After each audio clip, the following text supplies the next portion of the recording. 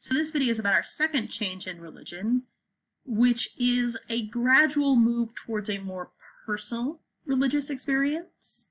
And we're going to use the figure of St. Francis of Assisi to talk about that change.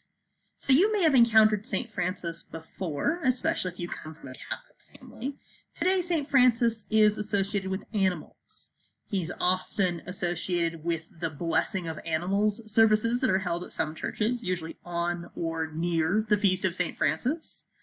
And you might have seen St. Francis bird baths or bird feeders that are in people's front yards. St. Francis was a monk who lived in the late medieval period, and he espoused a new idea of what it meant to be a monk. Previously, monks and nuns were typically the children of the upper classes, and their lives were often very comfortable, especially compared to the peasants. They maybe wore simple clothing, but the quality was good, and they ate a rich and varied diet, especially when we compare them to the peasants.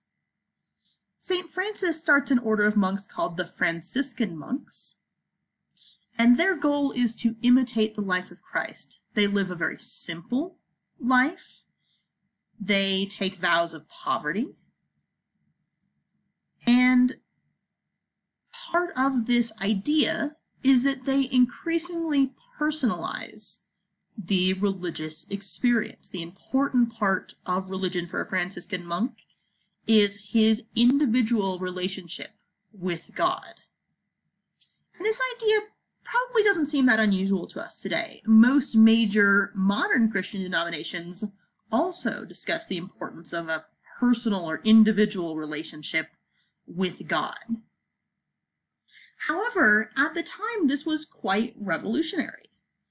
If you think about what going to church was like in the late medieval period, the church service was only in Latin, and while it was something you would have heard your whole life, so you might recognize pieces or have it memorized, you wouldn't know the meaning, probably, of everything that was being said, or maybe even anything that was being said, depending on how intelligent you were and what your experiences had been. Also in the late medieval period, religious faith was largely shown through acts. You showed you were a good Christian by showing up at church, by participating in the ceremonies of the church. And St. Francis says all of that stuff is less important than that you feel in your heart like you have a relationship with God.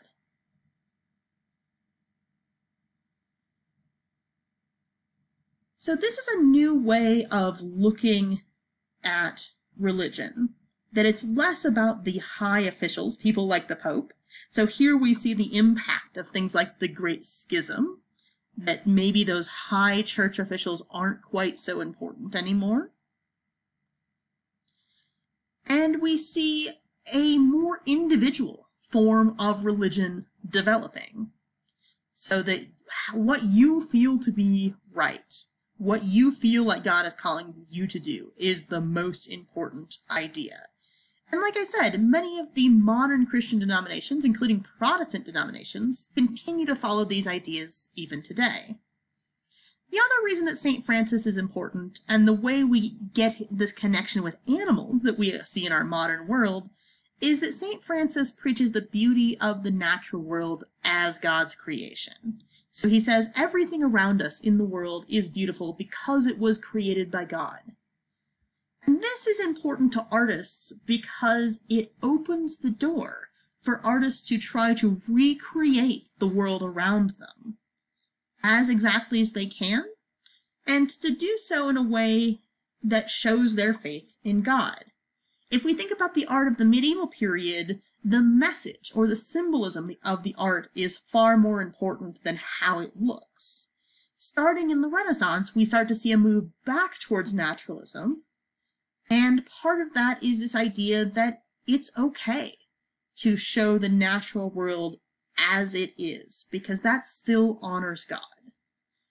Our next video talks about the last change that caused us the beginning of the Renaissance, which is humanism.